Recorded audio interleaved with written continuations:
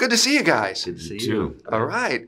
And we're just talking about our elevator experiences, so hopefully we'll have many more coming up in the future. But I just want to start, this was kind of like a magical type movie, and I just read something, Adrian, where you said that that's what Wes created for the cast. Talk a little bit about that. Well, I think I was referencing what a magical experience it is to work on a Wes Anderson film and how unique that is. And I've worked on many, many films in my lifetime, and Wes has this unique sense of building a community and a true bond for all of us. And we dine together, we stay in the same hotel. It's kind of like an actor's summer camp, and we're all there and fully immersed in the work. And it's just a lovely experience. And then he created this magical set, Asteroid City, which Jeffrey and I have spoken about it at length, that he built in this field in Spain outside of Madrid, and he creates this American desert town there, and it's just spectacular. It's really a spectacular thing to experience. So it was very magical. Yeah. Fantastic. And like I said, it is kind of like this whole magical movie because it does take you back in time. Like Jeffrey, even your character, the general, that Tony Funny kind of reminds me of those generals you would see back in those movies back in the day when they thought somebody's going to land. Telling people, okay, get ready. We're going to have everybody over here. You're going to be doing all this. He was tough, but he was in charge. Yeah, yes, until he wasn't. Yeah, yeah. But, as well, the character's layered. All of these characters have other lives as opposed to the ones that we see at first blush. Mm-hmm. So he's a performer as well, performing as a performer in some ways. I think the movie is a celebration of story and celebration of performance and a certain golden age in American cinematic history. And Wes uses that as a stage to explore these human things like community and love and grieving, loss.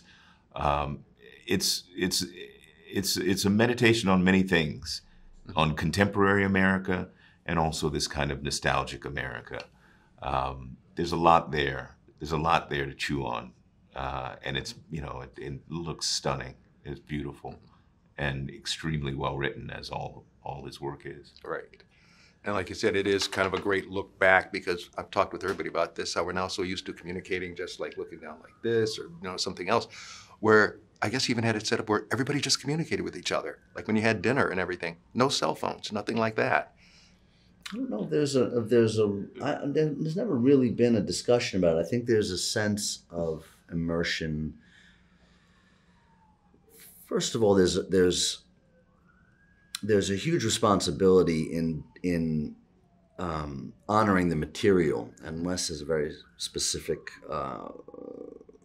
approach, and all the actors know that, and I don't think there's much time to be diverted on your phone or other distractions. But I think everybody's so interesting. You're constantly around something that's or someone that's has something to share. So yeah, there are no restrictions on cell phones, but I think Wes definitely has an appreciation for non-digital time.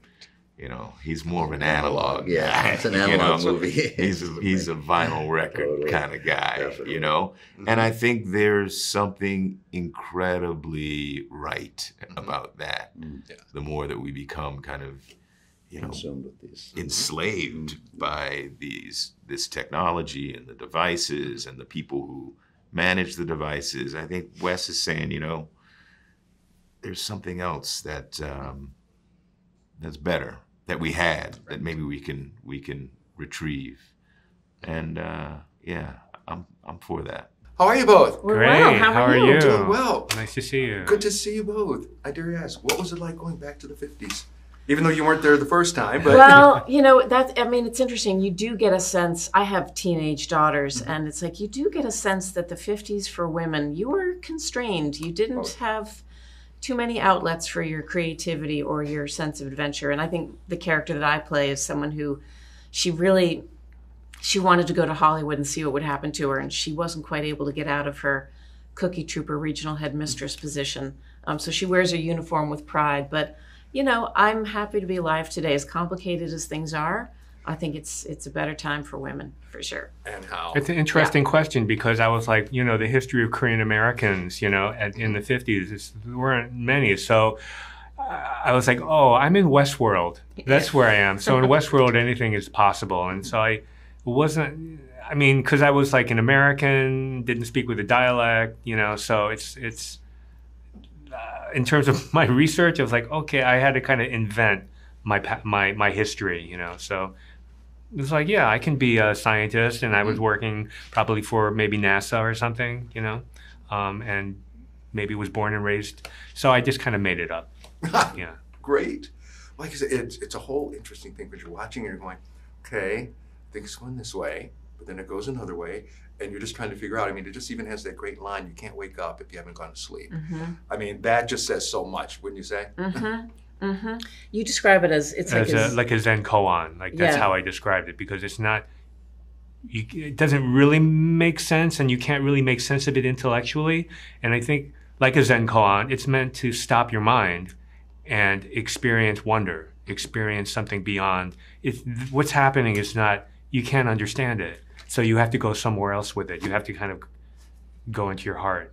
But I think I do think so. Every person takes it to, you know, they understand it for their own life, and to me, it's about, you know, because this movie is made for the time we're living in. It's like you gotta unplug. You gotta unplug. You gotta rest your brain. You gotta put that phone away. You gotta sleep, so you can really wake up and face the day.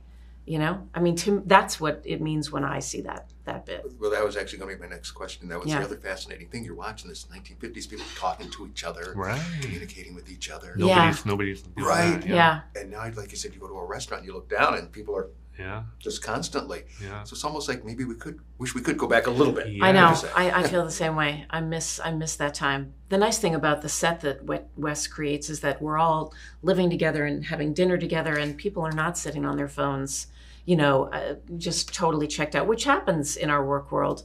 Everybody really, you talk and you realize how nice it is to actually talk to somebody. Yeah, he's very much of an analog type person. Yeah. Yeah. I've I mean, never he shoots seen on film. never Oh, seen wow. him on his phone. Ever. Yeah. No. Does he even have a I phone? don't know. Oh, that would be a movie itself. I'd Yeah. like to give my phone away. I really would. I've had it before where we've all done it where you've left home and for some reason you left it there and then you're just You feel paranoid, like you don't have any right? clothes Right. on. It's Right. absolute panic sets in. It's like, what do I do? Yeah. Yeah. Halfway to Chicago from Detroit, do I turn around or do I stop at the store and buy a new one? And then it's like, nah, the hell with it. I know. Just- I know. Remember back when we just looked at a map and made a Yeah, call yeah. at a. Yeah, I love But doesn't going to it see a feel movie. like an adventure when you don't have your phone? Yes. It's like, wow, anything could happen now. Yeah. So it's kind of exciting. Yeah. What was it like? I know neither of you were there, of course. What was it like to go back to a time where there were no cell phones, no way of connecting with people, just with something that you dial up? Well, you know what's awesome is that Wes and his sets and crews, there really aren't very many cell phones at all. You know, no one brings their phone to set. So you have this experience of this weird idea of talking to each other. Yeah, So, it's you know, fascinating. instead of people sitting on their phones texting with someone a million miles away, you actually you get to know folks, and invariably, because of this wonderful caliber of talent, you start to become friendly. They're also interesting. That I certainly made many friends for life on this. Oh, I can imagine it. And just like with what you said, it was kind of strange even just watching the movie, just where, yeah, everybody's talking to each other.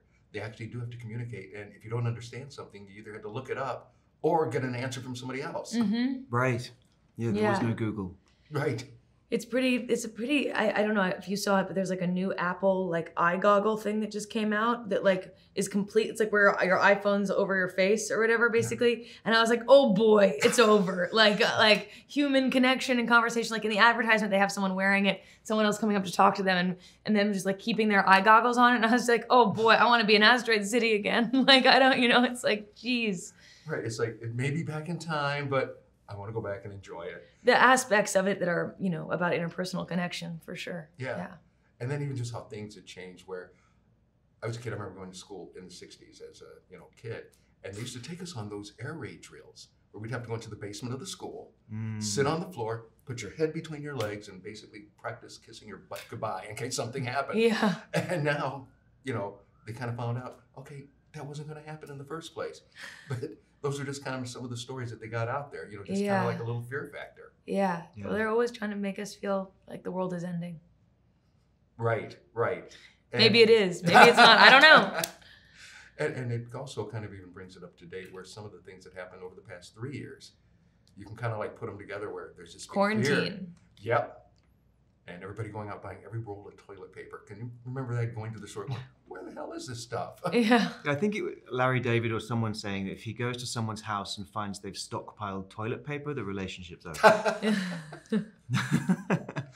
Nope, I agree. It's like, well, how often do you want to go to the bathroom? You don't need all that. Yeah. And then also Wes, of course, has his own way of doing things. What was that like working with him?